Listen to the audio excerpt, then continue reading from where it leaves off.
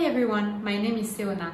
I'm the founder and creative director of Sceona, a fine sustainable jewelry brand based in Singapore. Today I'm going to talk to you about responsible fashion and jewelry. I'm going to define what responsibility means in the fashion industry, highlighting the main issues and solutions found so far, before focusing on the jewelry business, which is my true area of expertise. Take a minute to think about responsible fashion. Does it mean anything to you? Why do we talk so much about it lately? Do you happen to know any designer promoting responsibility in the fashion industry? The term responsible is more subtle than it appears. It includes three main areas. Ethical fashion, morality, and professional ethics are core values at the heart of the decision-making process, all the way from the design to the customer. Sustainable fashion, a concern that arose mainly from climate change and aims to preserve natural resources and prevent waste. Circular fashion, reusing already existing materials to avoid overconsumption and exploitation by recycling and upcycling. What are the issues that responsible fashion is addressing? First of all, pollution. Fashion is the most polluting industry on the planet, right after the fossil fuels one. Fashion is polluting ecosystem by releasing coloring agents, toxic products, and by involving an intensive worldwide transportation. Secondly, animal suffering.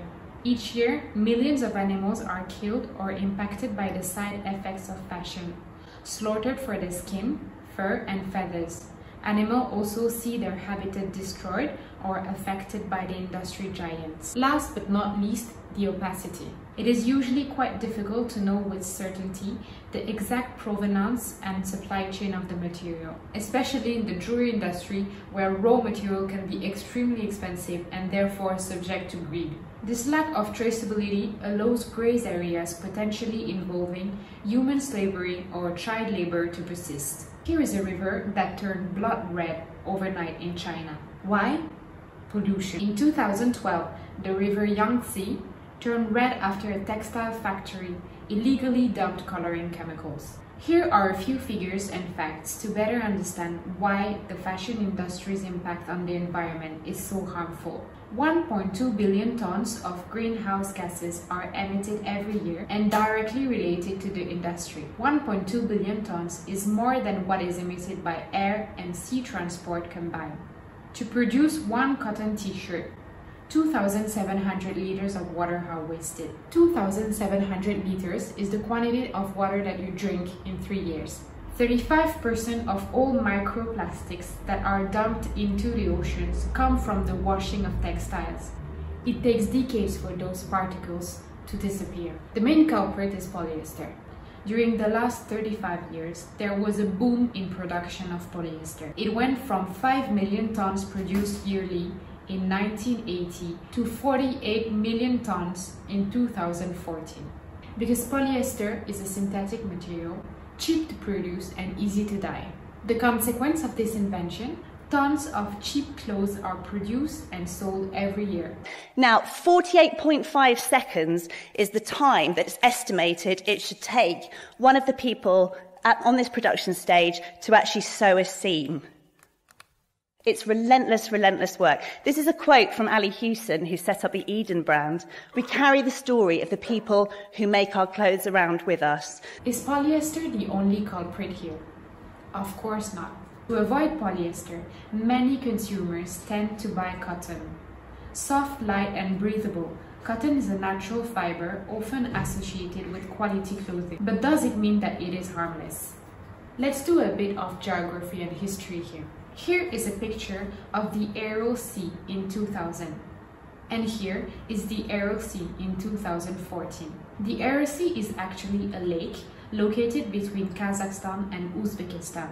What happened? Why did it shrink so badly? In 1960, the Soviets decided to transform the steppes in cotton fields.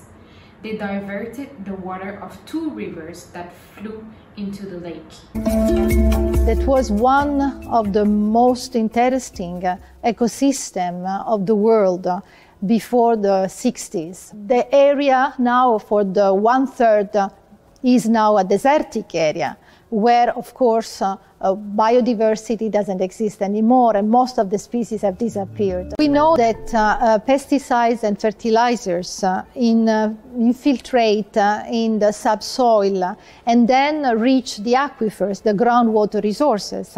And of course, drinking water is mainly derived by wells that are pumping in these aquifers. The second main issue in the fashion industry is animal suffering. $40 billion is the turnover generated by the sale of fur. That's huge. To give you an idea, that's the annual turnover of Facebook. 56 million animals are killed every year for their fur, and 77% of them are killed for nothing, their fur not being good enough for fashion. The third main issue of the fashion industry is the lack of transparency. Basically, what is not written on the label. For the biggest textile companies, some dirty things are better left hidden. Brands are destroying tons of unsold goods to avoid paying taxes and storage fees. H&M alone is burning 12 tons a year. There are other aspects that big brands have difficulties controlling. Their supply chain. Let's take two examples you will remember for sure. The movie Blood Diamond in 2006, in which Leonardo DiCaprio played a diamond trafficant in Sierra Leone. In 2000, 15% of diamonds available in the market were estimated to be blood diamonds. Another and more recent scandal broke in 2013 after the Rana Plaza tragedy in Bangladesh, where at least 1,000 textile workers lost their lives. Several main actors, including H&M, made the commitment to control and enforce worker security and rights. However, a study related to business and human rights led by Center Stern in 2019 revealed that H&M's subcontractors in 4 different countries were exploiting their employees by underpaying them. The main reaction from responsible fashion brands is to become more ethical, sustainable and transparent to achieve precise goals. Reduce the impact on the environment by finding solutions for the consumers to buy less but better.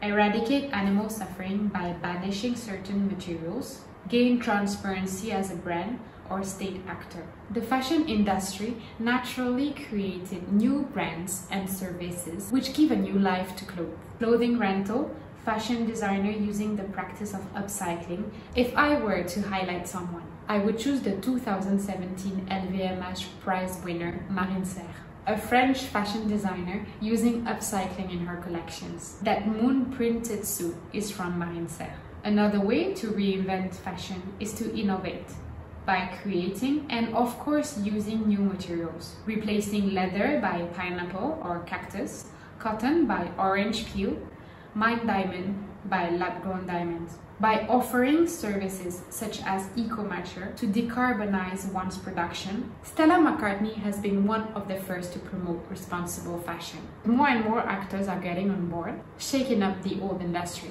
850 brands, including Gucci and Versace, joined the Fur-Free Alliance, making a statement and banishing a historical material for ethic reasons only. Other brands, such as Lacoste, are making exclusive collections in partnership with animal rights organizations to shed light on this matter. Last but not least, governments are more and more playing their parts. The Kimberley process, born in 2003, preventing the flow of conflict diamonds, is now involving 82 countries.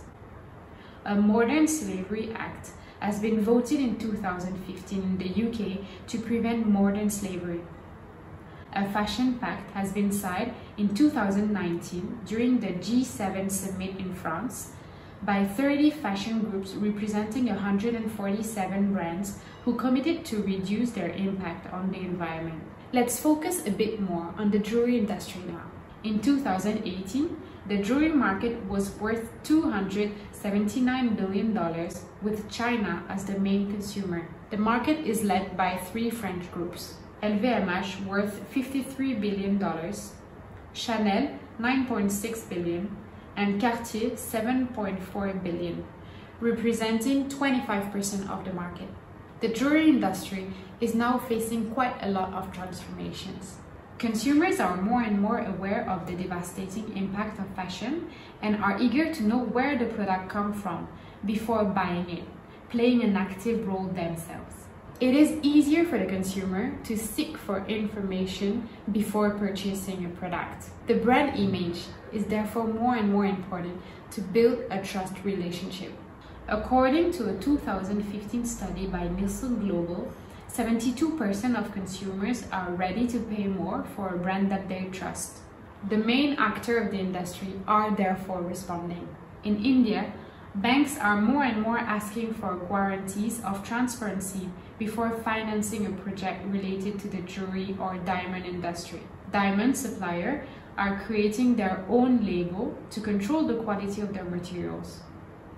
De Beers, major player in the diamond industry, is also exploring the blockchain technology to trace their gemstones. Tiffany, on its side, is now always informing its clients about the origin of the gemstones and hired a head of sustainability. The story of Sceona started 10 years ago when I was living in Jaipur, India. Jaipur is a historical city of craftsmanship. I spent quite a number of hours exploring the city's shops and workshops. This is when I got hooked with the jewelry industry. I decided to study gemology with the GIA and discover what is hidden behind the mining industry. Here is what I remember. To mine a single gram of gold, 300 liters of water are wasted. 1.5 tons of soil are removed. Toxic products such as mercury are released in rivers. Mining 1 carat of diamond is a similar story. 400 liters of water are wasted. 2.3 tons of soil are removed. 57 kg of CO2 are released. Our conclusion was clear. We mine more and more gold when the actual gold stock will be enough to supply the production of the entire jewelry industry for 75 years. So is it possible to avoid mining? Actually, it is. We found out that we could recycle the gold components of old phones, laptops, and tablets, as gold is widely used in the technological industry as it is highly conductive. Cultured or lab-grown diamonds are made by using a diamond synthesis technique, allowing the labs to produce from a tiny carbon seed a gemstone with the same physical, optical, and chemical properties as mined diamond. It requires electricity, of course, but the impact on the environment is negligible compared to a mined diamond, and it is easily compensable with a carbon offset service now flourishing around the world.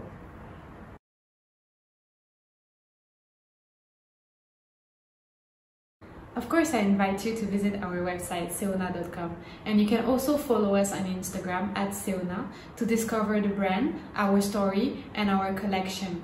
We are doing minimalist and high quality pieces of jewelry made of recycled gold and lab-grown diamonds.